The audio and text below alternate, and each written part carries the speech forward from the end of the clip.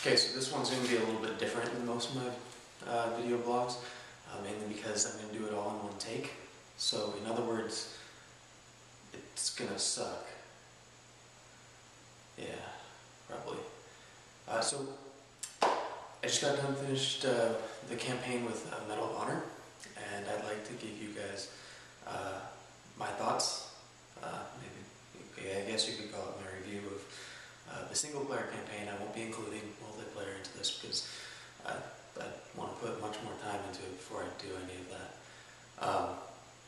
So, single player only. I'm not going to take into account what other reviewers have said. I'm just going to give you guys my opinion. Let's get down to a numerical score. If that's what you guys are looking for. I'd probably go with a flat 9. Easy. Could have potentially been higher in my books, but that's what I feel comfortable giving it. And I'm going to explain that. So, the first, I'm going to compare it to other games out there just because that's what everyone's doing, and I don't think they're doing it quite fairly necessarily. The first Modern Warfare had levels in that. When I finished the single player campaign, I wanted to go back and play those. I mean, there's one of the missions where you get dropped straight into a battlefield, and there's that bus in the field, and you have to escort that tank down that side street. I remember playing that over and over and over again just because I got a hell of a kick out of just shooting through the walls and knowing where guys were, so I just had fun with that. I'm a little sadistic at times, but that's another story. When Modern Warfare 2 came out, I finished that and moved straight on to the multiplayer. There was not a single section of that game that I really wanted to do again, or play again, or see again. The co-op I thought was a great addition. I loved it. I did platinum Modern Warfare 2. It's one of my only 2 platinums. And I had a ton of fun with the co-op maps. They were really reiterations of the single-player maps, and I probably wouldn't have gone back and played those single-player maps if it wasn't for co-op. I had a lot of fun with multiplayer, but eventually I gave up.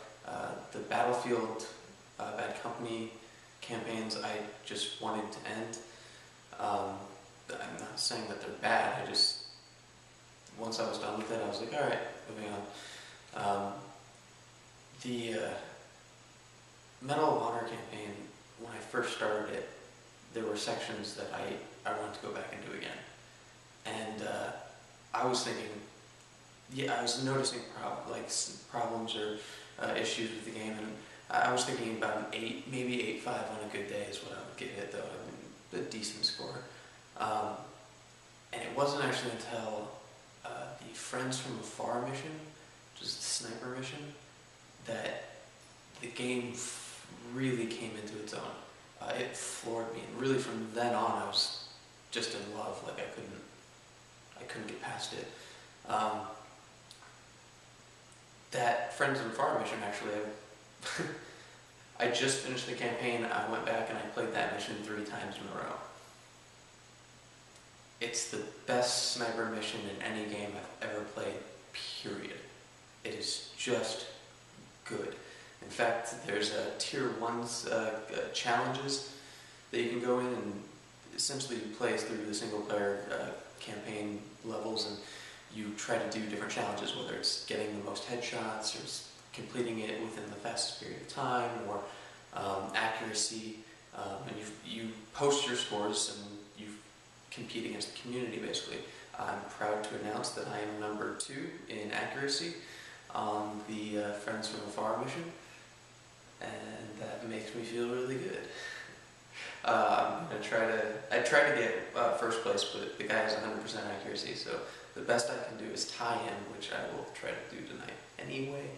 I missed a few careless shots, and that really pissed me off.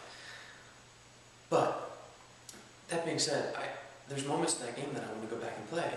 Now, one of the things I've noticed is that it depends a lot on play style, like ridiculously more than most games.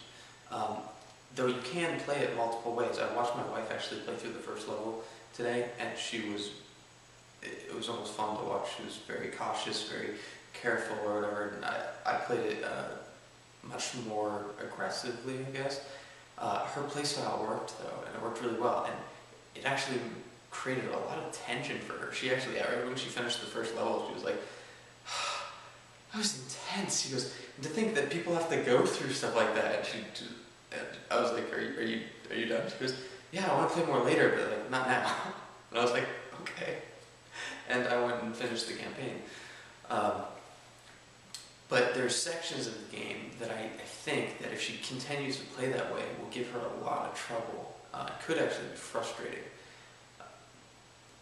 I'd recommend actually watching the Medal of Honor experience videos and watching how the guy demoing the game plays it, because I tend to play in a similar playstyle and it works really well.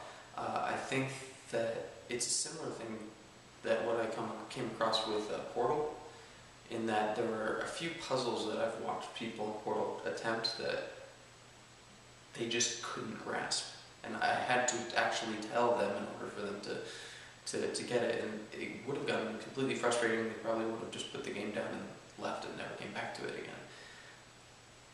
And the reason that I understood is I watched a lot of the development videos, and so there are concepts that you could do things in that game that they just didn't grasp, like the momentum being conserved between portals and stuff. I consider this game to be really similar to that. I use the slide into cover mechanic like crazy. It's the best. That alone to me is the best addition to first-person shooters I've seen in a few years. As far as just a new innovation brought into the genre, I want every game I play to have that. And the fact that there is technically a cover system, but you're never stuck to cover, is fantastic. That was actually the feature that my wife used the most. She's leaning out of everything. And I'm like, well, you can step out if you want to. She goes, no, I don't know if that guy's still there yet. But it was, the campaign alone is great fun. I recommend anyone to go out and at least try it. I do actually want to say that I stress that you get it on either PC or PS3. I haven't tried it on PC yet, but from the videos I've seen, it looks at least better.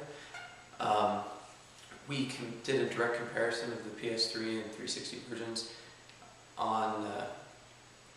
at Blockbuster when we did the launch, and one of the things that I noticed is, and I wouldn't trust like screenshots and stuff like that because there's still images, but like in the actual playing of the game, the PS3 shined, and we saw some frame rate issues, much more graphical glitches popping up more frequently on the 360 version, and had a few cases where I've read some reviews that wouldn't mention cases where the game would actually glitch to a point where you had to restart at a checkpoint, and the game wouldn't freeze, it would just do something weird. You wouldn't be able to pass through the next section unless you just restarted. That happened several times on the 360 versions when people were playing it, but I never experienced it on the PS3 version when I went through, at least in my playthrough. So I do think, that's the lead development console, so it makes sense that you're going to get a better quality product out of it. I think, though, as far as glitches are concerned, that's all stuff that'll be patched, so it's not really a worry if you have one version or the other. I think they're going to address that. But all I'd say is don't read too much into what you read online or reviews. Go out, try it. Just rent it. Crying out. If you like it, then great. Maybe you want to buy it later when it's discounted slightly. If you don't, then great. You can just say, okay, forget about it. And don't worry too much about the online pass thing. It's really just about extra content. So you can still rent it and play online. I have no idea why I've seen that in forums.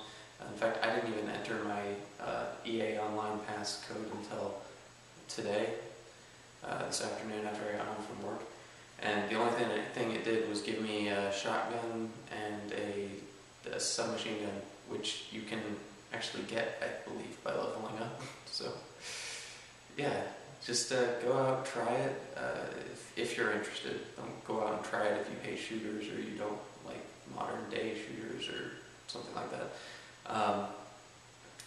I will mention one last thing, and that is the sound design is some of the best sound design I've seen in the game in a long time. Turn it up, listen to the dialogue.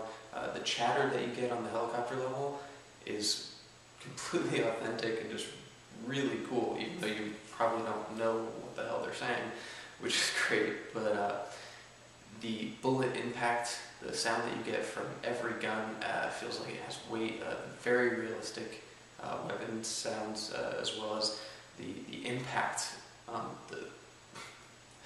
The impact alone, the impact sound alone from the sniper rifles is just incredible. And I do like that there's a difference really between a high caliber rifle in that game and a sniper rifle, and they play very differently.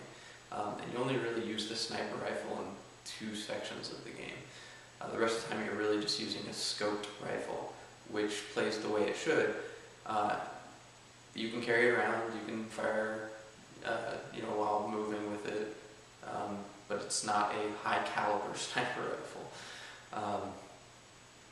So yeah, that's my take on Medal of Honor, at least for right now. So hope you guys like that, and I guess I'll see you guys later. Looks like I'll be in Costa Rica for the next week or so. So expect a lot of video vlogs, because I'm going to have absolutely nothing to do without my consoles and without my family. So have fun, guys.